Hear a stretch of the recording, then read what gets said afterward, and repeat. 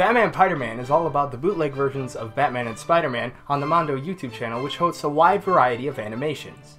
However, this particular show has grown a following over the years with hundreds of thousands of views per episode. The series was made by Lindsay Small and Alex Butera, who eventually started a Kickstarter to help fund the rest of the series. Which I've got to say, that's a lot of people. But why? Why are so many people funding what appears to be a poorly script-written mess of an animation? This is Batman. Hey Batman, I'm Piderman. Hi. Wanna watch the movie? Okay, but my boots are all sticky. Oh, that's okay. I believe this is your sandwich. Oh yeah, that's mine. I believe that there's more than meets the eye. Right off the bat, we can tell that these two characters are obviously a ripoff of Batman and Spiderman, right? At first glance, I would think so, which is why I think that the first episode has 4.6 million views, but then again, it has been around for 8 years. And I'll even admit, the show is pretty stupid. It's okay, Tuba. You can be in the next band. Yet it is now, by far, my favorite animation series on all of YouTube, and there are a few reasons why. First off, I like Batman and Spider-Man, which is why I was drawn to the show in the first place, even though watching the first episode made me confused as ever. When you first watch it, the script writing feels effortless. 1 for peanuts, 2 for tubas, 3 for house! And the animations are just, well, I don't really know how to explain it. But even still, I just kept watching. The second reason is that there are literally no theories on YouTube about this whatsoever, which I'm both surprised and not surprised by this. Surprised because there are so many things in the show that just aren't explained, leading you to make your own conclusion. And not surprised because not a lot happens in season 1, so I guess people just got bored of it and didn't stay till the end, deeming this show as ridiculously stupid. But seriously, no theories at all? I'm still kind of shocked by that. So much so that I looked it up and found 2 things. 1, a theory on DeviantArt, and 2, a link to a wikia.com page, which is about a few things here and there, but not about the entirety of the series. Even before looking this up, I've been attempting to make a theory of my own, which is a lot more difficult than you can imagine. At the surface, this show looks like nothing more than a lazy bootleg version of 2 copyrighted characters. However, as the series goes on, you can tell that there's gotta be a deeper meaning.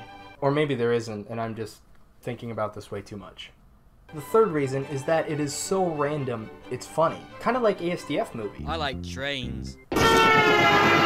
I'd like to say it's on the same level of randomness as ASDF movie, except Batman Piderman has a storyline, and ASDF movie really doesn't. ASDF movie is random just to be funny. Wait a minute. If something is random, does that automatically make it funny? Well, no, because if I yelled "Beef Shakes" out loud, I'm sure nobody would laugh.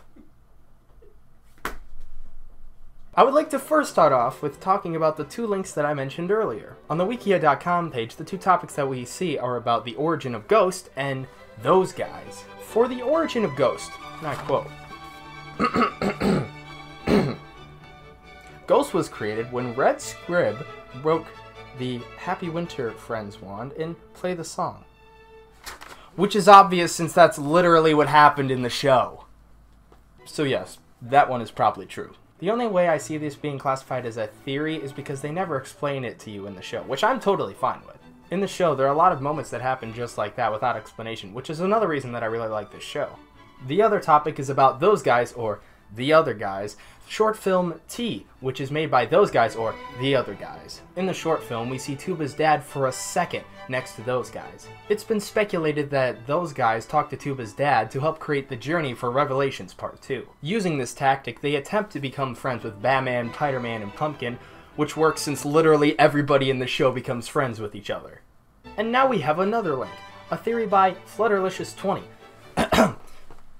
Oh wow, that's a lot of words. Yeah, I'm not gonna read that. Basically, the beginning attempts to explain Wanda and pizza, and then goes into a theory about how the world was hit with a form of radiation, making all the inanimate objects and things come to life, and mostly focusing on the story of Tuba. Link will be in the description if you're interested in that. At least that person could actually come up with a theory, unlike me. To be fair, I have been trying to think of a theory for this for so long, And the only thing I can come up with is that the entire series takes place in a child's imagination. This would make sense why the main characters are poorly drawn versions of popular superheroes with different names. Why Batman has bones but he can do this, because apparently he's a blob as well. Why talking objects are a thing. Why Batman has a relationship with a tuba. Why the dialogue seems as if no effort was put into it. Why the series ends up making more sense the longer it goes, because it could be a representation of the child getting older and more mature as he ages. This makes more sense now that I say it out loud.